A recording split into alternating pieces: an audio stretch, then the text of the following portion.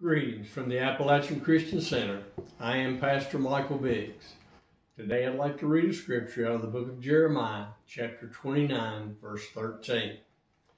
And you will seek me and find me when you search for me with all your heart. Today we hear a lot about prayer. Our leaders are calling upon us to pray. Here in West Virginia, we had a National Day of Prayer. And without question, prayer is a good thing. Prayer is communication with God, someone we should be in communication with on a daily basis. There is no one better to have a conversation with than God Almighty Himself. But how often have we seen this outcry for Americans to pray, only to see America turn against God as soon as the problem we're facing has come to an end? We don't want God in our schools. We don't want Him in our public places. We don't want Him in our courtrooms. We've had the 10 Commandments removed from schools and courthouses and all public places. Time after time, when our nation has turned to God for the answer we need at the moment in time, our nation wants to turn against God as soon as the answer is delivered. When the coronavirus passes, or a cure or vaccination is discovered and the threat is neutralized, will we no longer need God? I pray this is not the case. I do not believe for one moment that God has brought this disease upon the world or our nation, but I do believe that God is using this virus to turn America back to Himself. I pray we will respond in a positive manner. Jeremiah brings a message of repentance, of personal accountability to God, dealing with a personal relationship with God. Oh, how I wish our nation would return to God and godly living. Again, I say, but I can only be held accountable for me. Each one of us will stand before God Almighty on Judgment Day, the righteous judge, and give an account of our lives. I will only give an account for my own life, not yours, and you will give an account of your life, not mine. God tells Jeremiah, and you will seek me and find me when you search for me with all your heart.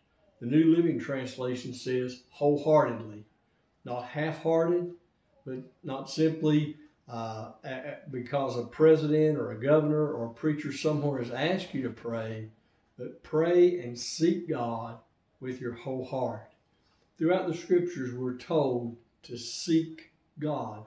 Scripture about prayer that's very familiar with a lot of people is 2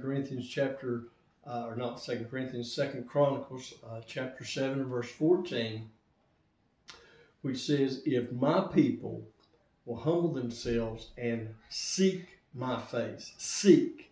That word seek has to do with putting forth an effort. Jesus said, seek and you shall find. Paul wrote in Colossians, seek those things which are above.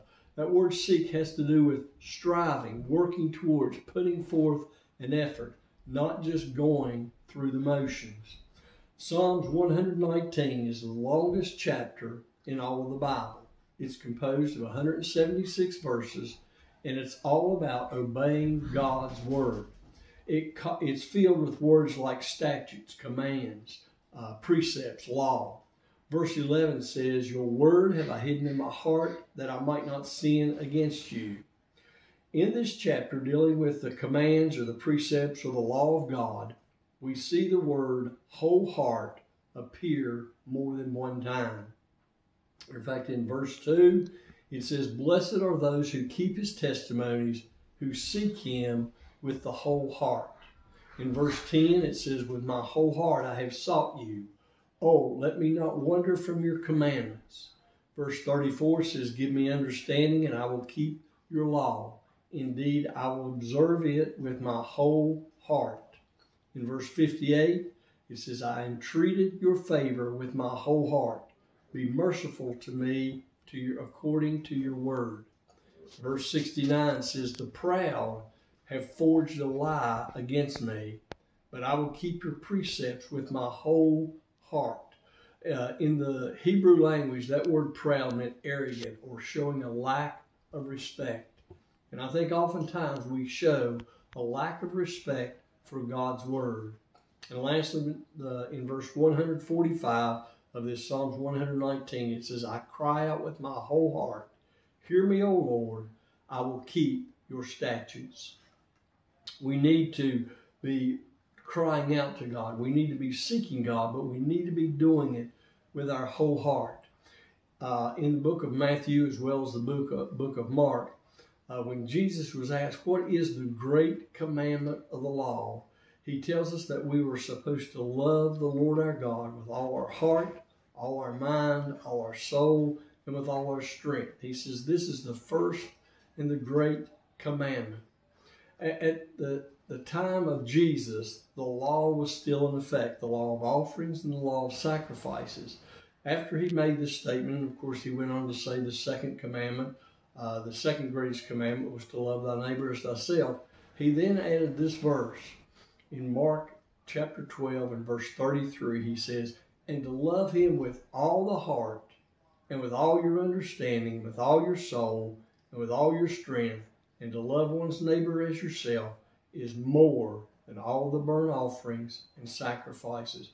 Jesus said at a time when man was required to offer sacrifices to God, he told them that to be able to seek God and to love him with all your heart was more important than all the burnt offerings and sacrifices that a man could make. Jeremiah 24:7 says, then I will give them a heart to know me, that I am the Lord, and they shall be my people, and I will be their God, for they shall return to me with their whole heart. I do pray that we, individually as well as a nation, will return to God with our whole heart. I pray that we're just not going through the motions of saying a prayer, of hoping and wishing that this virus would go away and we can get back to normal, but that we are truly seeking God. I pray that you're seeking God with your whole heart and will continue to do so after this pandemic has passed. Let's pray. Dear Heavenly Father, again, we thank you for this day. We thank you for all your many blessings. And Father, we pray that you will just continue to work in the hearts and the lives of your children. Father, we pray that you'll help us to focus our entire being upon you, that truly, as your word says, we will seek you with our whole heart. And Father, we pray that you will continue to work in the midst of this virus, this pandemic that we're going through. We lift up our leaders, help them make wise decisions. We lift up our healthcare workers, our first responders, those who are on the front line. We just pray, Father, that you'll put a hedge of protection around them. Be with them. Father, we just ask your richest blessings upon each one that would hear our message today. All this we ask in Jesus' name. Amen. We do hate that we're having to miss church. We miss all of our church family, and we pray that everyone is doing well. And if anyone needs anything at all, if there's anything we can do for you, please feel free to give us a call, and we'll be glad to help you in any way that we can. God bless.